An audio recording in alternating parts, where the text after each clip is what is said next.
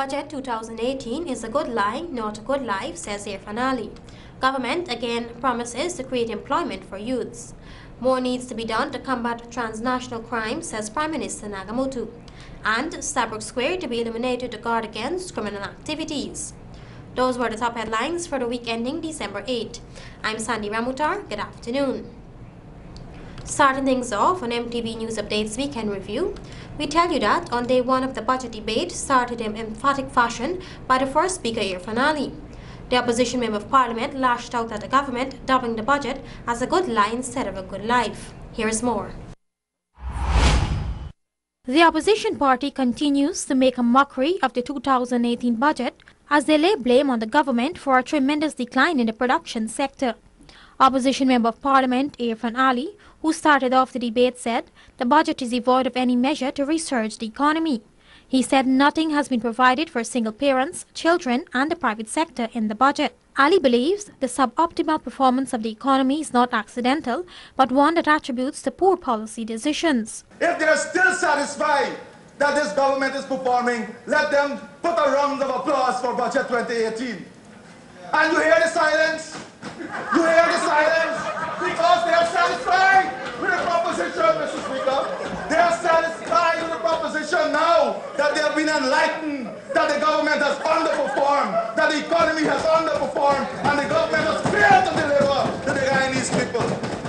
Ali also lambasted the government for underperforming since the growth rate of the economy decreased significantly since 2015. He said the business community has become very toxic as there has been a major slide in the economy. This is the reality of this government. Decline in every aspect of economic life. Decline in every form of economic well-being. This is the reality that we are faced with. This is the good lie, Mr. Speaker. Ali claimed that Guyanese are still awaiting the good life. Sandy Ramutar for MTV's News Update. The Bishop's High teacher, who is accused of grooming young females, has been arrested and placed on bail. However, the man maintains his innocence. Nikhil Jondu with the details. Attorney Jerome Khan, who is representing the embattled teacher of Bishop's High, Cohen Jackson, confirmed that his client was arrested and placed on $100,000 bail. Khan, during an interview with News Update, stated that Jackson was invited to the Bergdam police station where he was arrested and placed on bail. Khan added that Jackson was instructed to return to the station on Monday morning. Interviewed him, interviewed him. They invited him to Bergdam where to place him under arrest. He gave them a statement. He denied the allegation and he's cooperated with the police and he's been placed on $100,000 bail. Attorney Khan noted that the individual who made the accusations is now hiding. This accusation was being pushed by Mr. Roel Johnson, and who claimed there are hundreds of people who are victims, and we find it very amusing that he talks about hundreds of victims, only one person comes forward. Jackson is accused of grooming his female students for future relationships. Jackson was relieved of his teaching duties following the accusations leveled against him. Since the allegations were highlighted, several persons picketed Bishop's High for the removal of the head teacher. According to the statement from the Education Ministry, a committee comprising of the Chief Education Officer Marcel Hudson, the ministry's legal advisor, among other committee members, met with Minister Nicolette Henry with their findings along with recommendations. That committee recommended that the head teacher apologizes to the students and teachers. The ministry also pledged to provide training and support to teachers on how to deal with children on sexual issues. In addition, counseling support, which was requested by the students, would be provided. Nikhil Jondu reporting for MTV News Update. The government has once again promised to create jobs. This time, the rhetoric was dispelled by Minister of Business Dominic Gaskin, who was at the time leading the government's charge in the 2018 budget debate in the National Assembly. This is despite the President himself had claimed that it is not the job of the government to create employment, rather the task should be for the private sector. Leading the debate on the government side, Minister of Business Dominic Gaskin stood firm with his colleagues as he pointed out to the opposition that the budget caters for the man in the street. Gaskin, who admitted that the government needs to do more, promised that more will be done. He said jobs will be created with the $218 million subsidy allocated for Go Invest. The agency projects to facilitate investments of $154 billion for the creation of approximately 5,725 jobs.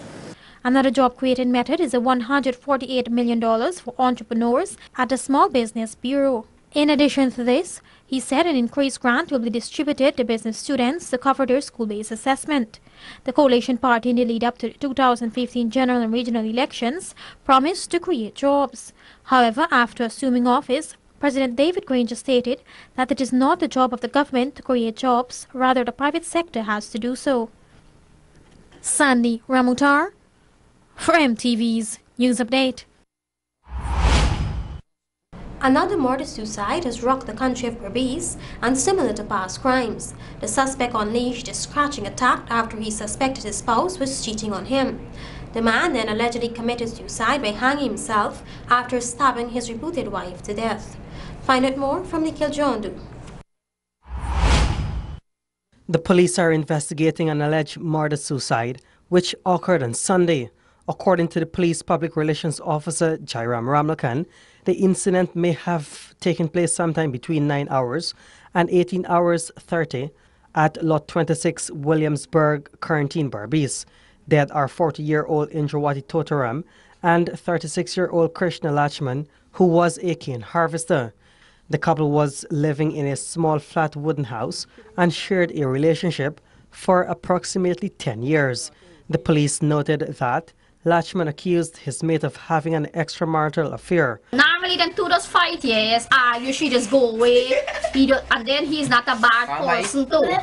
He not one person like that, like a murder man or a fight man. Or what. Normally, we just take a drink, he just sit down by he alone, sing by himself, and drink. But me never know if he ever tell she that, said that he gonna murder she and kill himself. Last Monday, the woman left the home but subsequently returned on Friday. The police added that on Sunday afternoon, a carpenter was passing the house when he observed the man hanging from the ceiling. The man immediately informed ranks at Rose Hall police outpost, and they were summoned to the crime scene. The ranks observed that the door to the eastern side was open and upon investigating, discovered the man hanging from a rope. It was also observed that a cooking gas bottle was seen next to him, which he may have used to climb to tie the rope on the rafter. The police also discovered the woman naked in a pool of blood with 2 stab wounds to her right breast, 2 stab wounds to her right side abdomen, and 1 stab wound to her right arm. An electrical wire was also tied around her neck. The suspected murder weapon, a knife, with what appeared to be bloodstains, was seen on the fridge. Both bodies were taken to the Port Morant Hospital, where they were pronounced dead. Nikhil Jondu reporting for MTV News Update. The opposition party scolds the government for their failure to relieve farmers of the tax burdens. The opposition is also peeved that the government has not dropped the increased fee for drainage and irrigation and land rental charges. Here's more. Opposition Member of Parliament Dharm Kumar Siraj said the sector continues to be marginalized. Siraj said this is due to the lack of budgetary measures and incentive from the government. He pointed out the plight farmers face as they are forced to pay an increased fee for drainage and irrigation and land rental charges. This punitive measure was placed in Budget 2017 and it remains untouched. The MMA authority continues to lament being unable to collect on the old rate of $3,500. What will happen now with the imposition of the $15,000? The GRDB, sir, is also now complaining about being unable to collect on credit given out in fertilizer. And some of the reasons being cited, of course, are effects of flooding, reduced productivity, reduced prices, delayed payments, and even the GRDB, sir, is unable to collect on a timely basis from this sector. But where are the measures to address the real plight? CRAD said the farmers' frustration has been demonstrated through industrial actions, but it brought no change.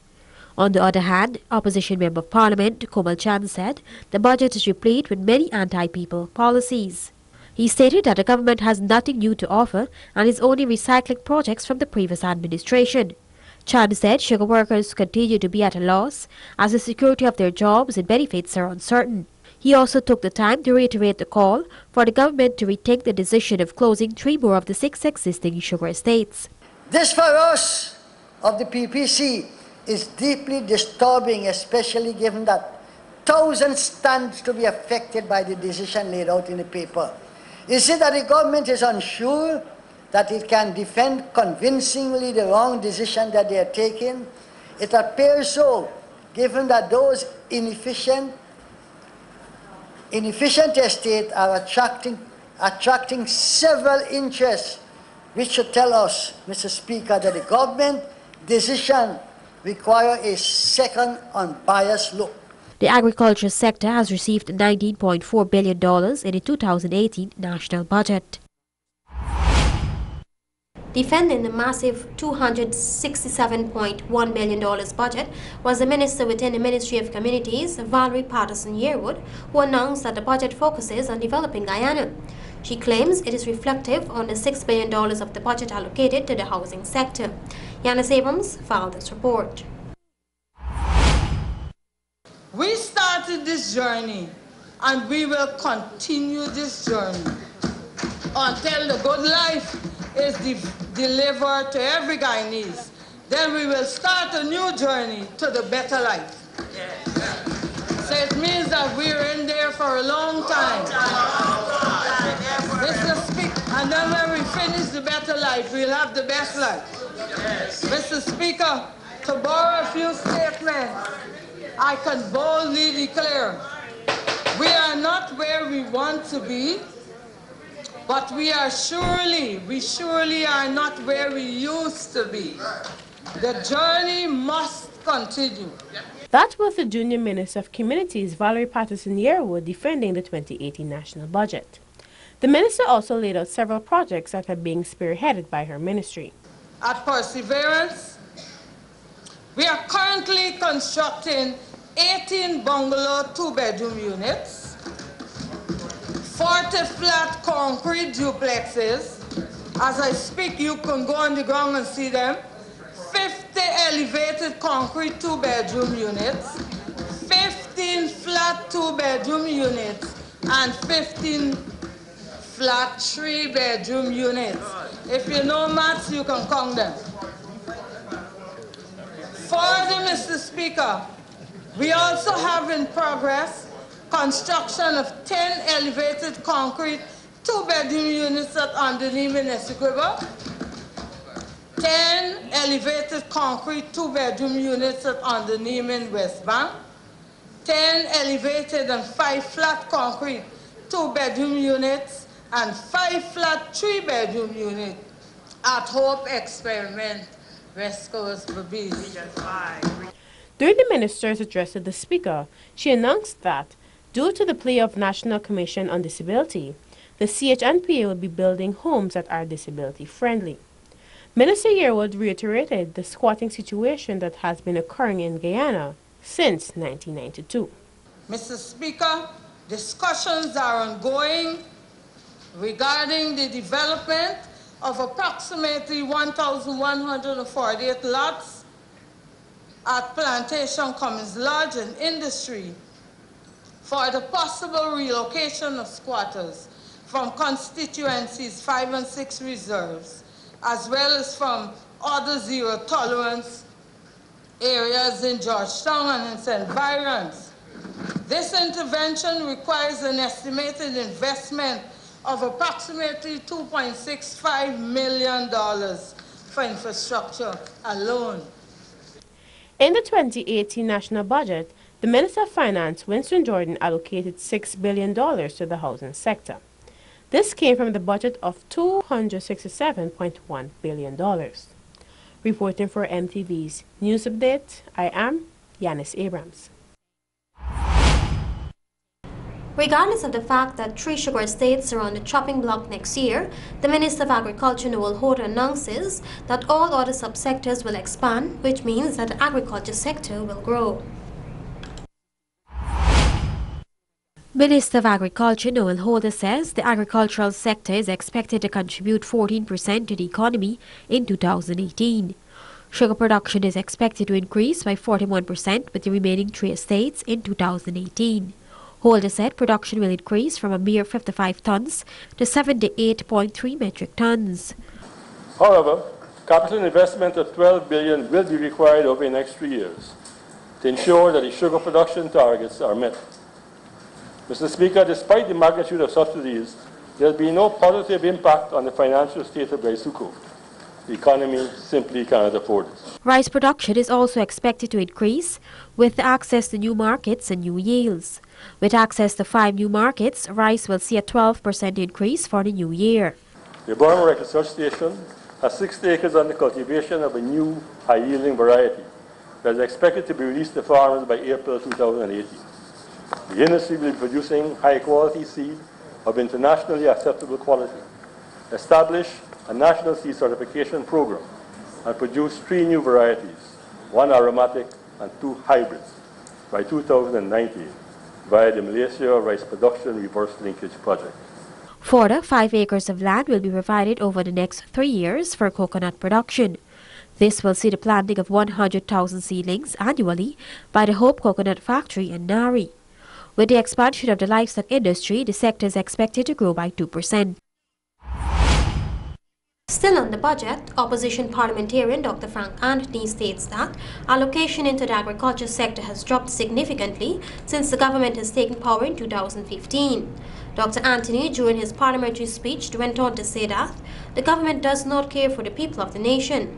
Yanis Abrams filed this report. In 2017, this year at West Demerara Hospital, X-ray is not working after 9 p.m., but the government don't care. The anesthetic machine at West Demerara Hospital not working, but the government don't care. Leaking roofs in the bund at West Demerara has caused the drug bund to be in disarray, but the government don't care. That was Opposition Member of Parliament Dr. Frank Anthony opening the second day of the debate on National Budget 2018. The parliamentarian, during his address to the Speaker, spoke about the failing agriculture sector. Dr. Anthony stated that there is a $2.3 billion reduction in the budget for the agri-sector when compared to the sum given last year. Agriculture has the distinction of being the only sector that has consistently received a cut in budget allocation since APNU AFC took office. This clearly shows the government's intention of downsizing, de-emphasizing, and perhaps downgrading agriculture. As time draws nearer to the closing date of the sugar estates, according to the former minister, the government is continuing what he coined as, quote-unquote, the backstabbing drama. The Member of Parliament questioned the welfare of the workers after the closure of the 3 sugar estates. Where are the plans for the sugar industry? Is there a plan to retrain the sugar workers? Is there a plan to help the sugar workers find new jobs? Is there a plan to give the sugar workers soft loans so that they can start a business? Is there a plan to give the sugar workers land on these estates? Where are these plans? Dr. Anthony further went on to chastise the government about the management of the Public Health Ministry. In response to the statement of the Junior Minister of Public Health, Dr. Karen Cummins, about the implementation of drug procurement procedures, the opposition parliamentarian stated that it has not fixed the procurement crisis in the ministry.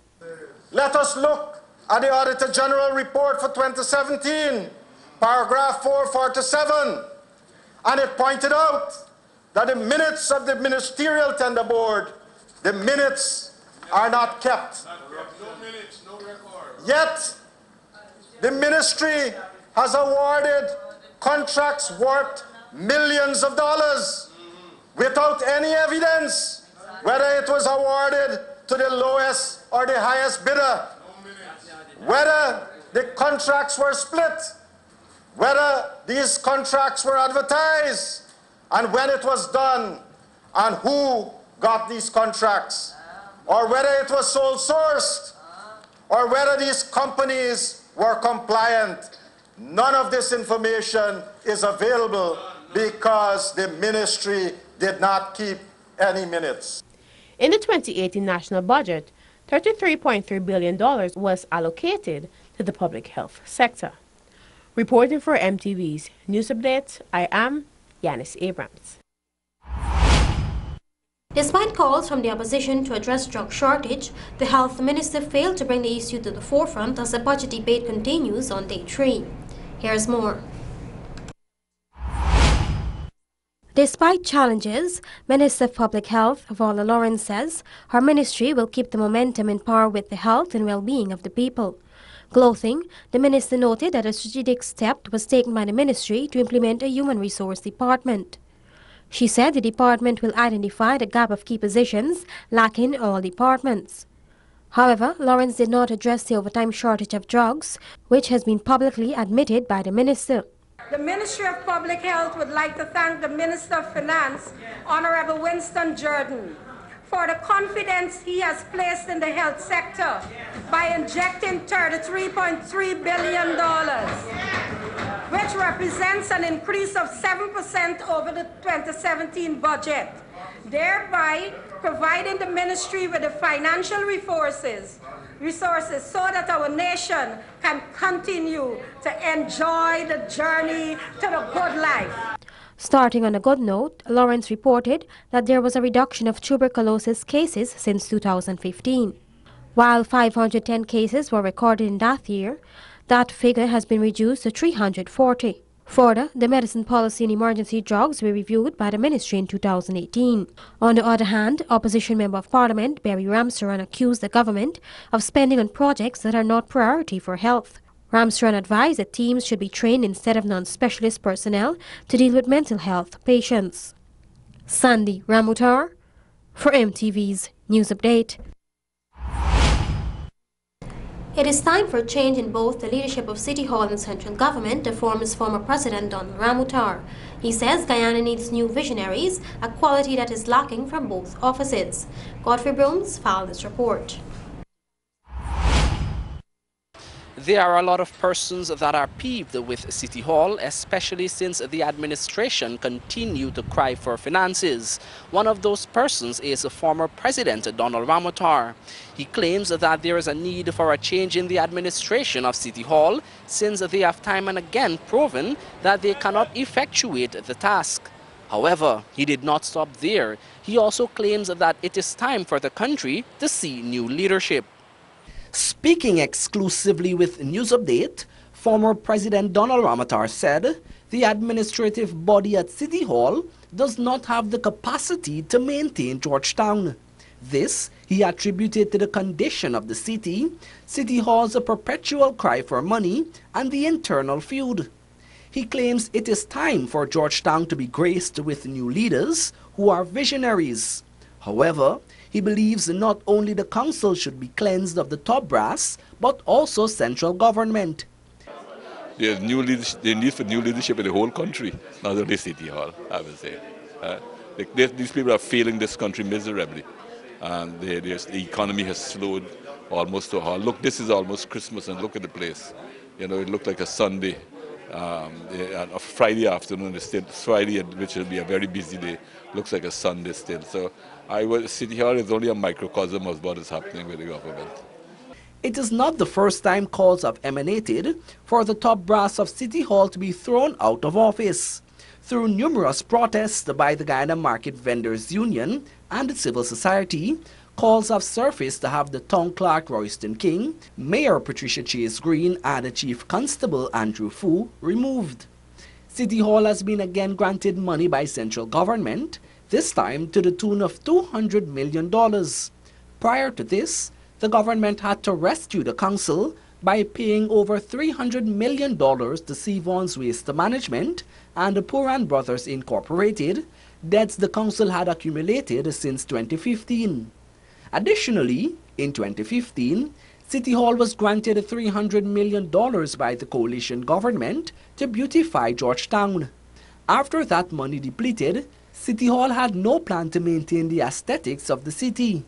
Meanwhile, despite former President Donald Ramotaris calling for the government to be replaced, it is the same coalition party he lost to when he was pressured to call snap elections in 2015. Ramotaris' term in office started in 2011 and was short-lived after it ended in 2015. He called for snap elections after proroguing Parliament. Reporting for MTV News Update, I am Godfrey Brooms. Prime Minister Moses Nagamootoo says there is need for closer collaboration and sharing of intelligence among countries to combat transnational crimes. The Prime Minister was at the time speaking at the annual Caribbean Nations Security Conference, which is being held in Guyana for the first time. Nikhil Jondu filed this report. Prime Minister Moses Nagamootoo, in addressing the security personnel and delegates of the various countries, emphasized the need for closer collaboration and sharing of intelligence. He noted that since the coalition government came into office in 2015, the administration has been relentlessly cracking down on drugs and arms traffickers. The Prime Minister declared that Guyana and the remainder of the Caribbean have to be aware of the real threats posed by terrorists and terrorist activities. If we had not been victim of major terrorist episodes as yet, it gives us time. Because if we can anticipate and we can precipitate that at some time or the other, with this scourge, this blemish, this danger to humanity will descend in our peaceful region. The Prime Minister also told the Army and Navy personnel that information sharing has become more readily available between Guyana and its partner, the United States of America. Nagamootoo noted that in recent months, through information sharing, piracy on the high seas have decreased drastically. Our fishermen have been at the mercy of pirates for many years. Today we have reduced incidents of piracy to 1 or 2 single-digit numbers, as low as 1 and 2 per year. Chief of Staff of the Guyana Defense Force, Brigadier Patrick West, welcomed the delegates to the land of many waters. The Chief of Staff noted that this conference comes at a time when Caribbean states are faced with numerous challenges, ranging from climate change to security. The region has experienced and continues to be challenged by the increasing threats of cybercrime. The security forces are in many instances way behind the perpetrators of these crimes. And we need now more than ever to be able to be in step with or ahead of this new level of technological challenge within the region. Commander of the U.S. Southern Command, Admiral Kurt Tidd, told the gathering that networking with partners in this hemisphere is key to intelligence gathering to contain criminal activities. The collective investments we have made are not just investments in our shared security and prosperity. They are investments in one another. They are investments in the capacities of our civilian military and our interagency institutions. Investments in our interoperability in areas like disaster response and countering threat networks. And investments in improved cooperation and coordination at the strategic, operational, and tactical levels. The conference will bring together more than 50 key U.S. and Caribbean senior defense and law enforcement representatives. Its aim is to unify regional to counter transnational and trans-regional threat networks. The conference will also develop mechanisms for greater security coordination, improve information sharing, and support mutual security goals, as underscored in the Caribbean 2020 strategy. Nikhil John reporting for MTV News Update. Now on the police's blotter. Former crime chief Wendell Blanham is now second in command of A Division. Blanham's posting to that division has come in for criticism, given that he had opened and solved a number of high-profile cases. Find out more in this report. Minister of Public Security Kamraj Ramtatan has broken his silence following the reshuffling of several senior ranks within the Guyana Police Force. One senior rank, former crime chief Wendell Blanham, has been reassigned to 8th Division and would be second in command. Blanham served as crime chief from May 2015 until he was sent on annual leave and then reshuffled when he returned on the job a few days ago. Minister Ramjatan made it clear that those decisions are directly made by the Commissioner of Police. I have asked that that be directed to the Commissioner. Operational matters as to where assistant commissioners and senior superintendents are placed is in the hands of the person performing the functions of the Commissioner. And I think he has answered that to the extent of saying that he would like to see him at this stage as deputy in Division A, and he has since gone there. I understand that's the position of the leadership of the force as presently is, and he has been asked to go there, and he has gone there. Acting Commissioner of Police David Ramnarine also stated that the decision to remove Blanham was a policy of the leadership of the force. Ramnarine explained that there are a number of initiatives for the end of the year. But may I add, as part of an explanation, that Senior Superintendent Calvin Brutus was the commander of C Division and was on leave and resumed and is right now holding at second in command of operations because Senior Superintendent Mansell, who held for him while he was on leave, I've asked Mansell similarly to continue as the commander of C Division until sometime during the greater part of the Christmas season being over. So it's nothing unusual. Mr. Blanham's reposting is also not without precedent, as I've said before. You had an assistant commissioner who was crime chief who was reposted and so on. So it's nothing unusual. Ramnarine also stated that Blanham is out of the Criminal Investigations Department. At this point in time, yes, it would appear so. That he is indeed out of the Criminal Investigations Department at this point in time. One can never say definitively, come next year, what are some of the changes that are going to happen, but one must brace themselves for that. So at this point in time, that's it. Blanham's successor is Assistant Commissioner of Police Paul Williams, who will continue to act in that capacity as crime chief. Nikhil John reporting for MTV News Update. On a brighter note, Foreign Affairs Minister Carl Greenidge assures Guyanese that the country's territorial integrity remains intact. Additionally, the minister affirms that Guyana needs to position itself on the international map. Here's more. Minister of Foreign Affairs Carl Greenidge said the branding of Guyana is paramount.